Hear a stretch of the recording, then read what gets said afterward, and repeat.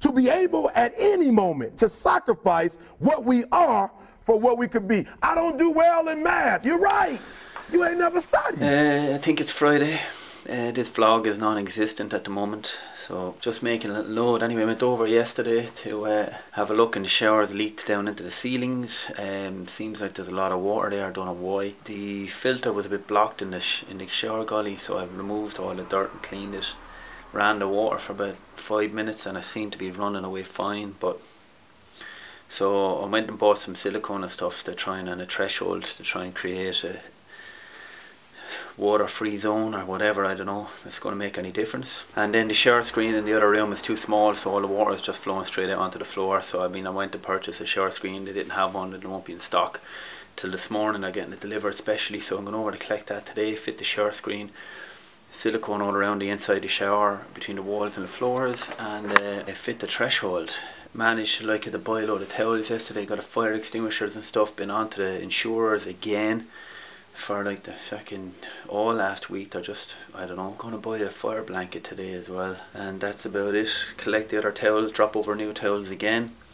Hopefully it's not too much of a disturbance for them, having a fucking floor leaking all over the place, but whatever. Hopefully these bits will fix it. Just moving forward, the shower is going to have to be like maintained like massively every check in and check out. Yeah, nothing, still just waiting a lot on transferring money and still no clearance of the funds from the crypto, so I'm really stuck with cash. Credit card is maxed, overdraft is maxed. Loans of one friend 2.5, another friend 1,000. I did manage to get 3 payments made for bookings yesterday, so that's obviously the guest that's in there, and then the guest is arriving on Monday and the guest is arriving on next Wednesday or so. Need to learn how to get that automated and get it so that when they make a booking, the email is sent to them straight away to pay for it. And I need to get new pictures up. That's the one bit of feedback they gave me back, was that like obviously everyone, and I'm getting that a lot, is concerned that there's no furniture in the place.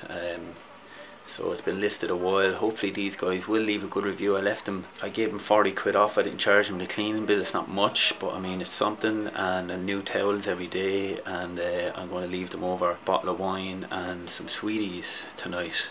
Hopefully I get everything fixed, and hopefully that will be enough for them to leave a good review. These things happen, I suppose, but so they check out on Sunday. But anyway, that's the plan for today.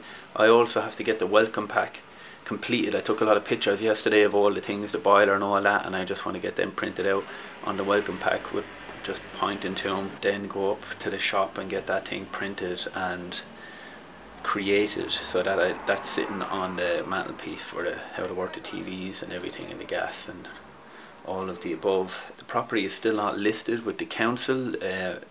I haven't been able to switch over the broadband and the gas, the electric and the broadband are all in one package, but it's on hold because the property is not listed. They can't find it on Royal Mail, the address. I've been in contact with the agent.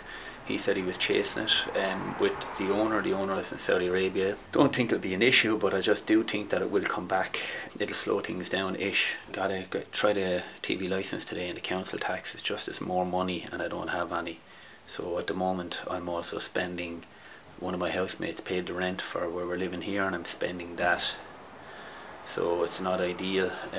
Obviously I will have to factor in moving forward like the bills, the council tax, all of those costs on top of the property. It's a learning curve. I'm working out like I can drop the price as low as 150 when it gets closer to, like, I've got 4 days in between 2 bookings now where there's nothing and there's no one biting, so I've dropped the prices to 175.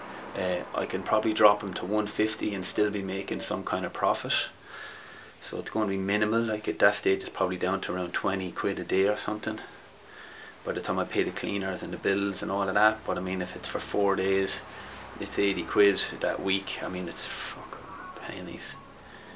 I need to work that out actually.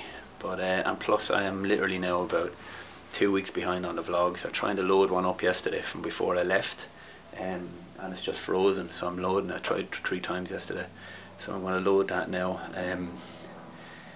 On the other hand, obviously I'm still wrecked after the stag do the weekend, so I haven't got back down doing any training, although my back feels good. I must contact that physio today actually, and about that booking.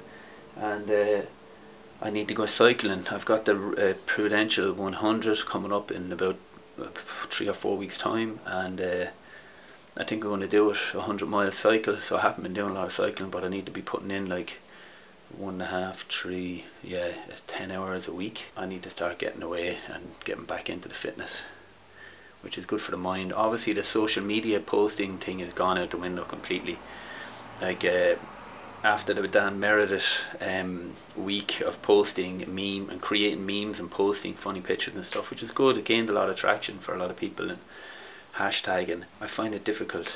I won't lie, I find it difficult, so I need to start doing that like again. But now I've got a property and pictures and whatever, so I mean I can be advertising that and out viewing and whatever. It's just I'm literally on hold with money. I'm at a bottleneck with money now, and even going out to view new places, I've got no money to even pay for them. So I need to get my head around having funds all the time.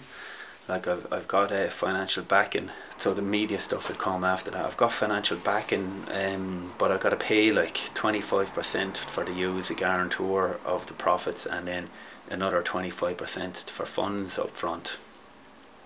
So that's 50% of all profits. Like for the full 3 years of the thing, like that's a hard. I can get better than that. I didn't have to use them on this one because I paid 2 months rent up front. I'm going to start using friends and family. The friends I've used now, I'm going to pay them back 10% on the money. So I got £1,000 up front, and I'm going to pay them 1,100. It's going to be like a month later or whatever. The 2.5, I'll pay 2,750. Maybe they'll be happy to give me 10%. I'm going to ring another family member that I know has got some funds, and I'm going to say to them if they want to start giving it to me, then I'll use them for short-term loans throughout the year. But I need about 20 to 25 grand at my disposal, because otherwise it just grinds to a halt every time you get a property, which is fine because I'm on my own and there's a lot to do. At the same time, at the moment there's a lot of sitting around. It's okay, but it's just, yeah, in order for it to be full production, like I need to sort that out. You need the money. That's it for today.